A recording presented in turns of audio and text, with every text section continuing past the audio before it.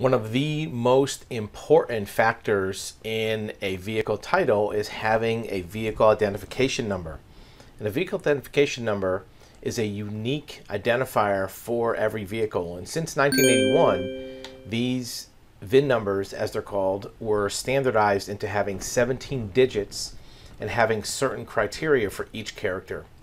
And each position in the VIN number means a certain thing. And from the VIN number, you can determine the year of the vehicle, the make and model, where it was manufactured, and other validation features for VIN number. And today we're going to go through and decode the VIN number positions to determine which items go in which location.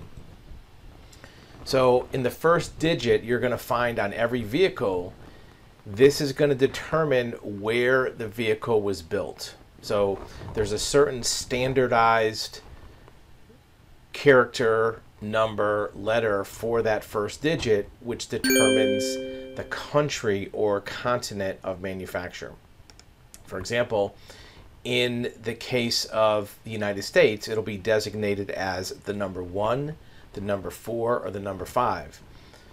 Canada will be determined by the number 2, and Mexico will be determined by the number 3. Now, keep in mind that this doesn't necessarily mean that that's where the manufacturer is headquartered. For example, you may have a Ford vehicle that's manufactured in Mexico, and you may have a vehicle manufactured by an Asian manufacturing company like Kia, also manufactured in Mexico. So that just determines where the vehicle was manufactured, or more correctly, the final assembly point for that vehicle. The second two digits, character 2 and 3, determine the manufacturer company. For example, Ford or General Motors. And you'll see from this list a very good determination of what the manufacturers are. So, for example, Ford is designated as F, like Foxtrot. General Motors is designated as G, like in golf. So you may have a vehicle that is 1G, which is United States General Motors, and then you can even determine the division of General Motors by the third digit. 1 would be Chevrolet, 2 would be Pontiac, 3 would be Oldsmobile, and down the line. So 1G1 would be Chevrolet, 1G2 would be Pontiac. And there's a decoder list of all those, and we'll give you a link to that in the notes. Simultaneously, the second digit of F would be Ford. So Ford trucks might be FC or FD. So 1 FD would be an example of a Ford first 3 digits. Once you get past the first 3 digits, now you're going to get into the next 5, or what's called the vehicle portrait. That's going to determine the model of the vehicle.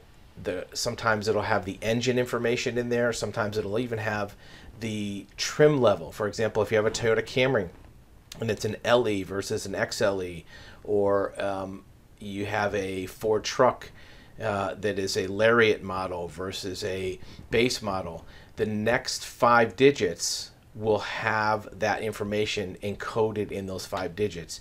And in many cases, the actual model code itself, for example, H41 might be a certain model, and that will be embedded in those next 5 digits.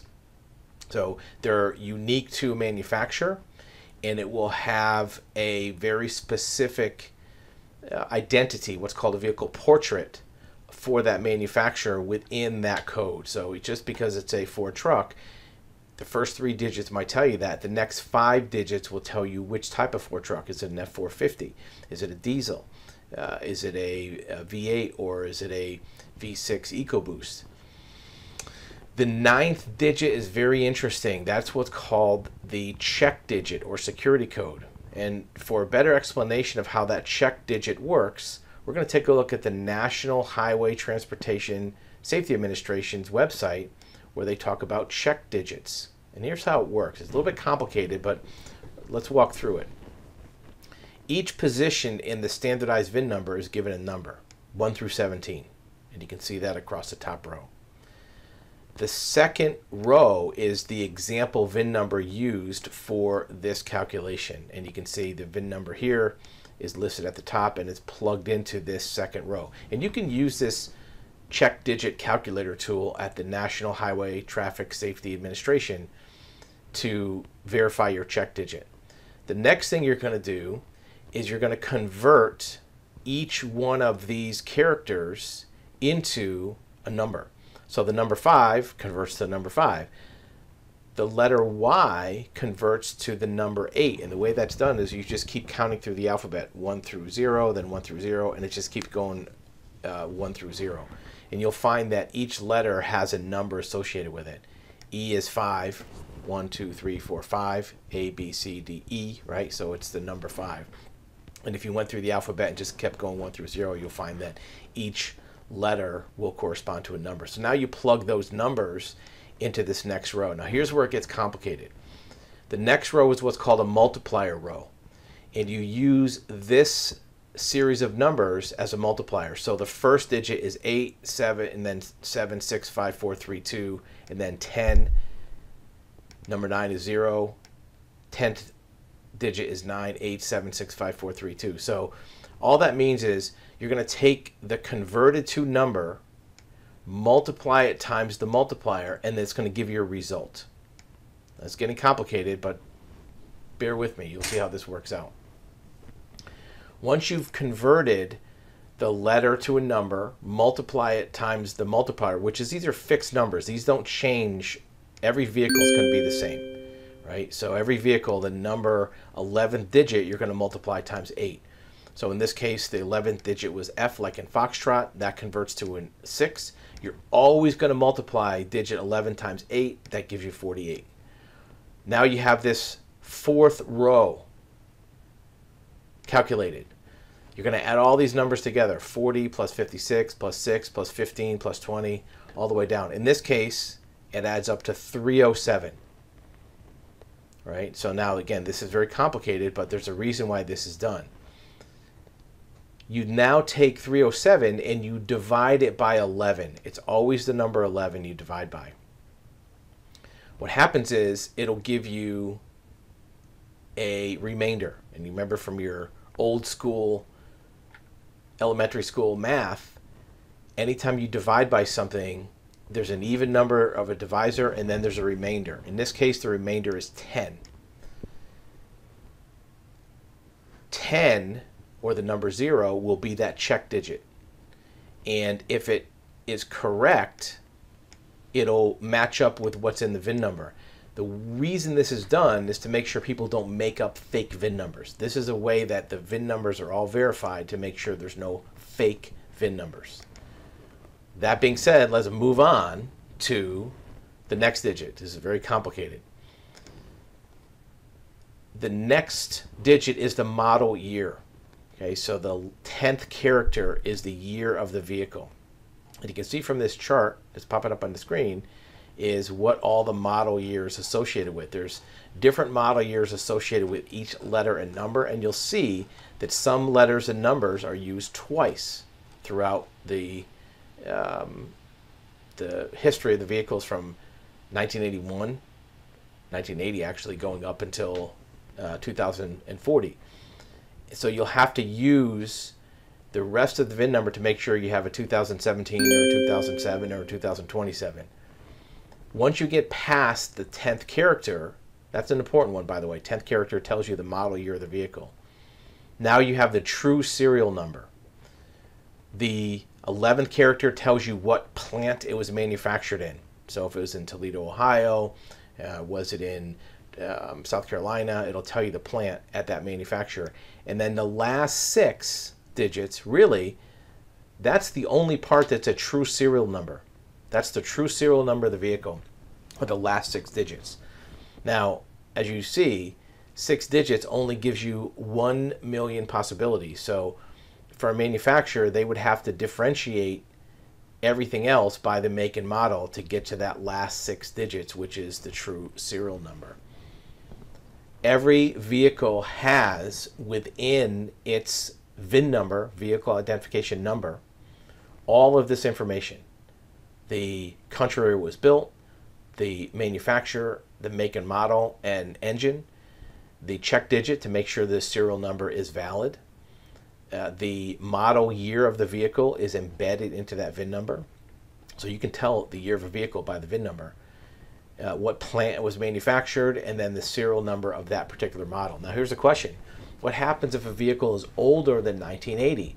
Well, the federal government did not require that VIN numbers have 17 digits until 1980 or 1981 model year, depending upon the manufacturer. Prior to that, there was really no rhyme or reason. And the reason that the U.S. government required 17 digits is to make sure that no two manufacturers had the same VIN number for two different vehicles.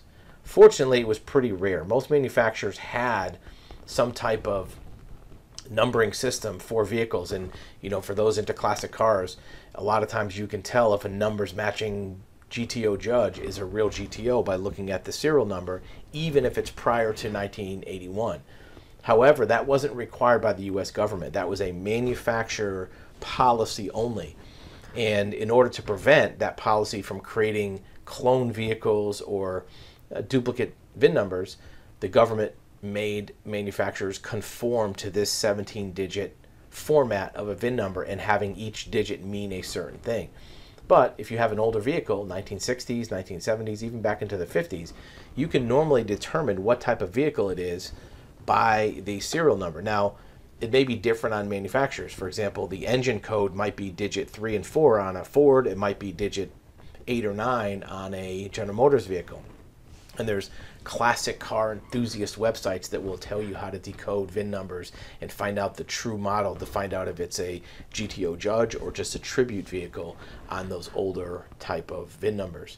But this is a very good way to determine on newer vehicles, 1981 and newer, whether or not your VIN number, first of all, is accurate. You can verify that check digit to make sure it's authorized. And you don't have to do all that math. If you want to verify the check digit, you can just go to the NHTSA website, put in a VIN number, and it'll tell you if the VIN number is correct. This green bar at the bottom will tell you if the check digit is correct or if it's an improper forgery VIN number.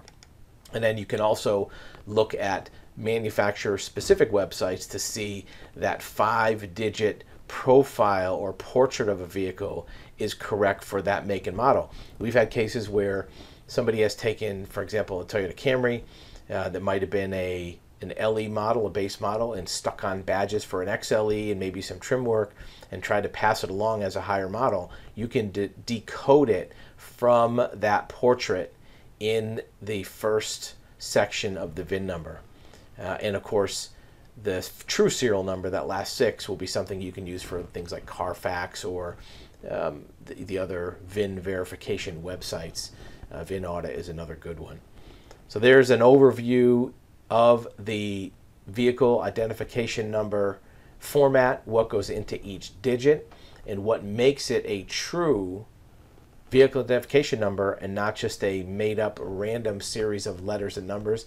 The other thing you'll notice is the letter I and the letter O is not used in the number or the letter section of the VINs, and also the letter Q. And that's to prevent confusion. So if somebody has a letter O or the number 0 or the letter I or the number 1, those letters are not used in the standardized format, the letter I, the letter O, or the letter Q. So if you see a digit that is a round circle, it is a 0. If you see a digit that looks like a stick, that's a number 1. It's not an I. It's not a lowercase l. So those are rules that you can go by to make sure that you're using the correct letters. We also recommend, if you're using VIN numbers and you're communicating those, to do it in writing. Don't read it over the phone. Don't do it verbally, because a B or P or a D can sound the same over the phone, where in writing it's going to be 100% accurate. And that's an overview of VIN numbers. Of course, you can download forms or some of these resources from our website at cartitles.com, and we'd be glad to help.